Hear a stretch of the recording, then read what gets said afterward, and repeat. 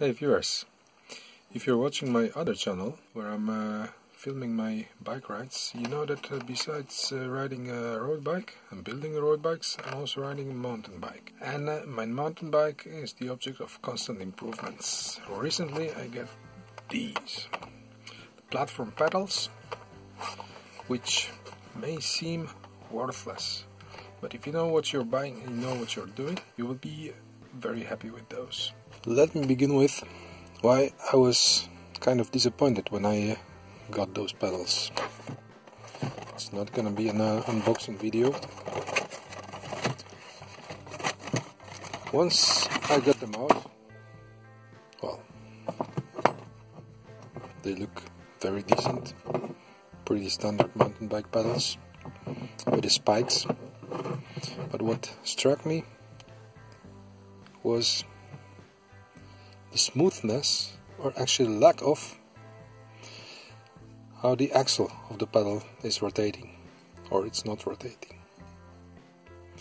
In this video I will show you what's needed to get those pedals to work properly.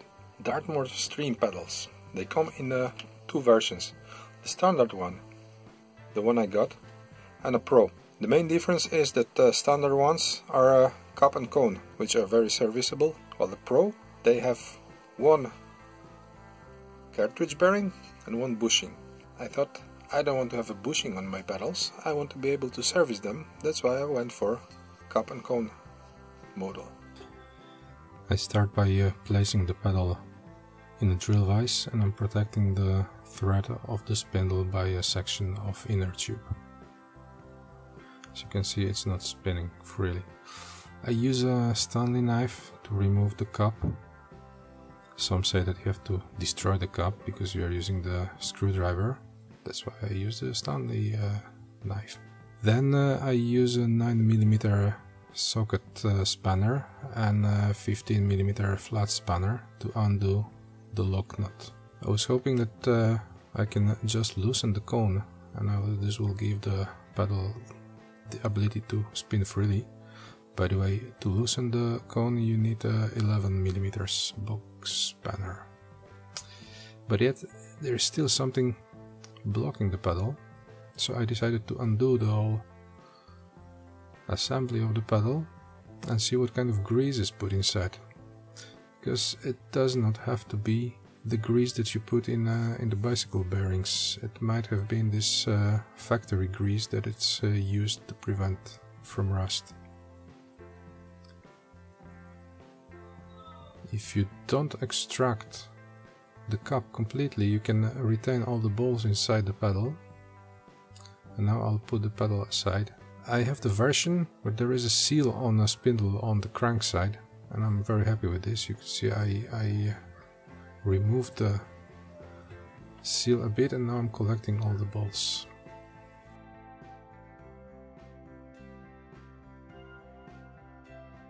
Just a bit of cleaning of the spindle.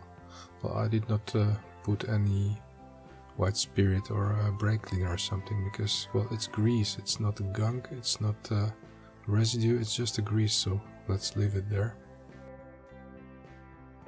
Now I'm putting the ball bearing grease inside of the pedal.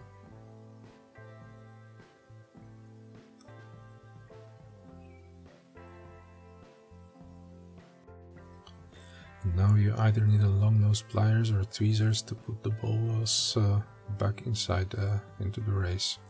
The grease helps you with this job because it's keeping the balls all together. Anyway, it's kind of tedious job, so I did it off camera. Now you can simply slide the pedal back onto the spindle, because the grease is keeping all the balls from falling out. And you have to be careful when putting the balls back on the outside cone. It should be like 14 of them. Again, quite a tedious job. And once you're done, you simply screw back the cup just by turning the spindle on the other side. You can help yourself with the tweezers. And the most tricky part of this job is to tighten the whole bearing.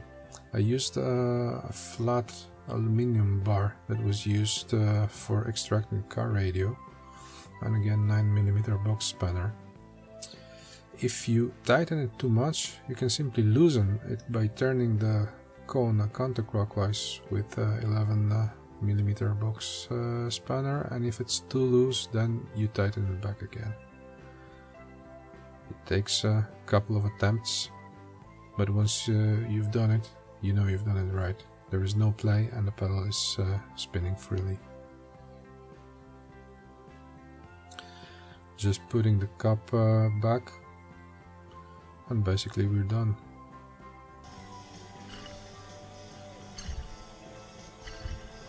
You could see that it takes like half an hour to get these pedals spinning freely, and I would just put them on the bike and test in the field how they perform. But still, I'm very happy with what I bought, and I'm hoping that test in the field will fall out positive. So stay tuned for the next episodes of my bike shop videos, and get on your bikes.